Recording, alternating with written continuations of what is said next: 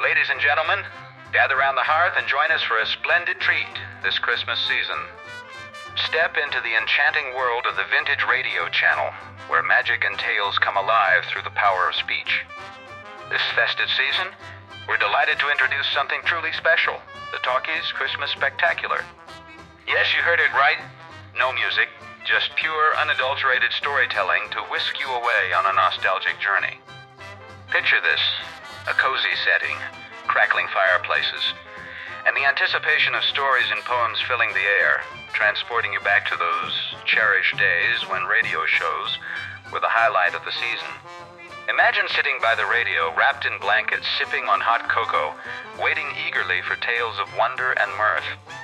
From heartwarming tales of holiday cheer to spine-tingling mysteries, our lineup is brimming with captivating narratives that will ignite the festive spirit within you. You'll be on the edge of your seat as we present thrilling adventures and charming anecdotes, all brought to life by the power of voice and imagination.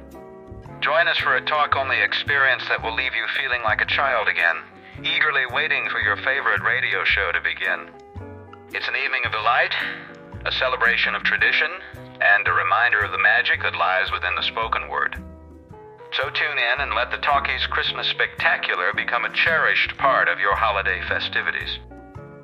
Prepare to be transported to a world where imagination reigns supreme and the joy of Christmas knows no bounds. Only on the vintage radio channel, bringing back the essence of Christmas through the art of storytelling. Gather around, dear listeners, for the first of our cherished Christmas tales. Close your eyes and let the echoes of yesteryears carry you to a quaint village nestled in the snow-laden hills.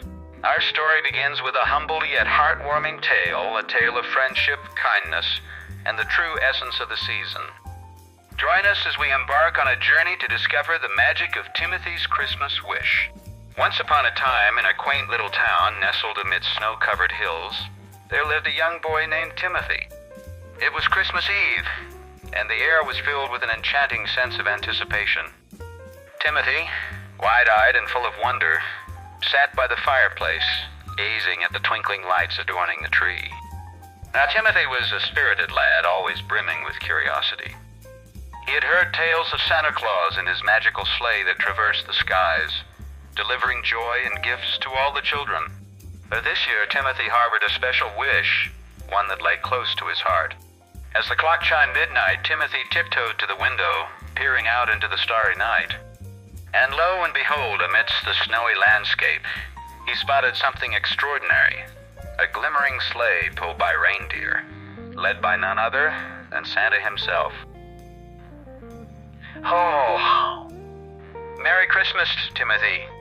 I've heard your wish and have come to fulfill it. Timothy's heart danced with joy as Santa beckoned him outside. The magical sleigh landed softly in the snow, and Timothy, wide-eyed and filled with awe, hopped aboard. They soared through the velvety night sky, passing over towns and villages aglow with Christmas lights.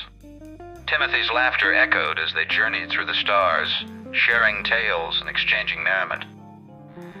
Finally, they landed atop a snow-capped mountain, blanketed by the shimmering northern lights. Santa, with a twinkle in his eye, presented Timothy with a special gift, a book bound in glistening gold. As Timothy opened the book, words of wisdom and warmth flowed from its pages, weaving tales of kindness, love, and the true spirit of Christmas. With a heart brimming with gratitude, Timothy hugged Santa tightly. "Thank you for this wonderful journey and the precious gift," he exclaimed. "Remember, Timothy, the magic of Christmas lies within you.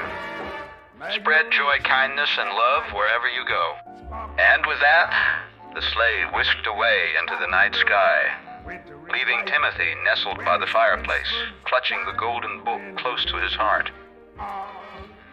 Now join us as we delve into the vivid imagery, painted by Clement Clark Moore's words, inviting you to envision a snowy landscape, a bustling home, and the arrival of a certain jolly figure with his 8 tiny reindeer.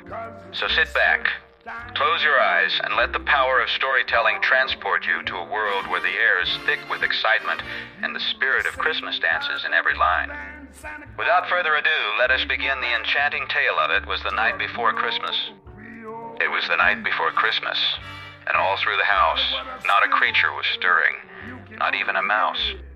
The stockings were hung by the chimney with care in hopes that St. Nicholas soon would be there. The children were nestled all snug in their beds, while visions of sugar plums danced in their heads.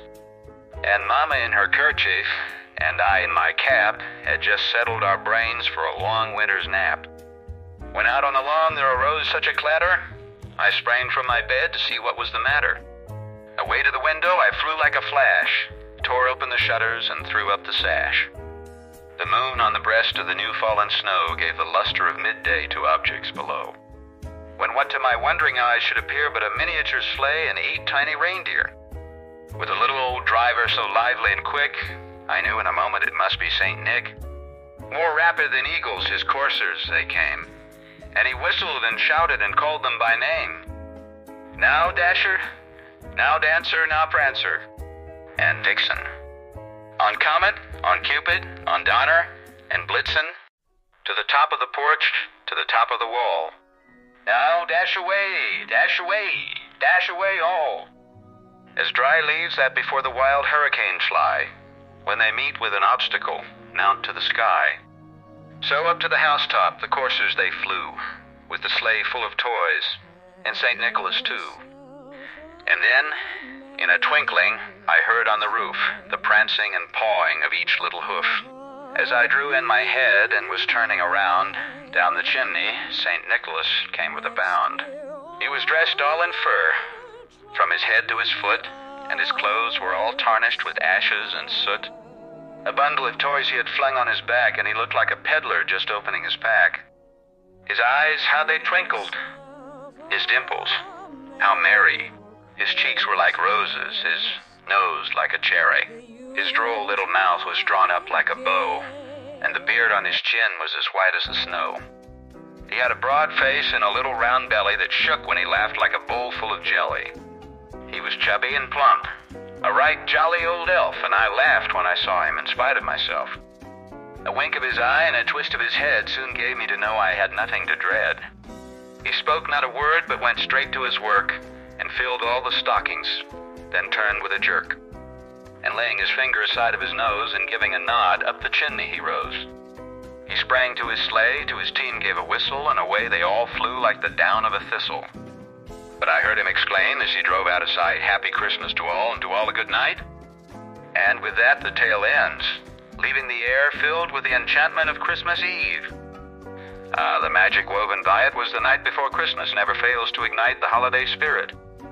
Ladies and gentlemen, in the spirit of the season, allow me to share with you a timeless piece that resonates with the essence of Christmas. Here is Christmas Bells by the renowned Henry Wadsworth Longfellow, a poem that captures the profound emotions and reflections of the holiday season. I heard the bells on Christmas Day, their old familiar carols play, and wild and sweet the words repeat, of peace on earth, goodwill to men, and thought how, as the day had come, the belfries of all Christendom had rolled along the unbroken song of peace on earth, goodwill to men, till ringing, singing on its way, the world revolved. From night to day, a voice, a chime, a chant sublime, of peace on earth, goodwill to men. Then from each black accursed mouth, the cannon thundered in the south, and with the sound the carols drowned, of peace on earth, goodwill to men. It was as if an earthquake rent the hearthstones of a continent, and made forlorn the households born, of peace on earth, goodwill to men. And in despair I bowed my head. There is no peace on earth, I said, for hate is strong and mocks the song of peace on earth, goodwill to men. Then pealed the bells, more loud and deep. God is not dead, nor doth he sleep. The wrong shall fail, the right prevail, with peace on earth, goodwill to men. In these verses, Longfellow encapsulates the hope, despair, and enduring belief in the power of goodness, even amidst tumultuous times. May these words resonate within our hearts, reminding us of the enduring message of peace and goodwill. Thank you for joining us in this rendition of Christmas Bells. As the embers of our Christmas stories begin to settle, it's time to bid adieu to this enchanting evening.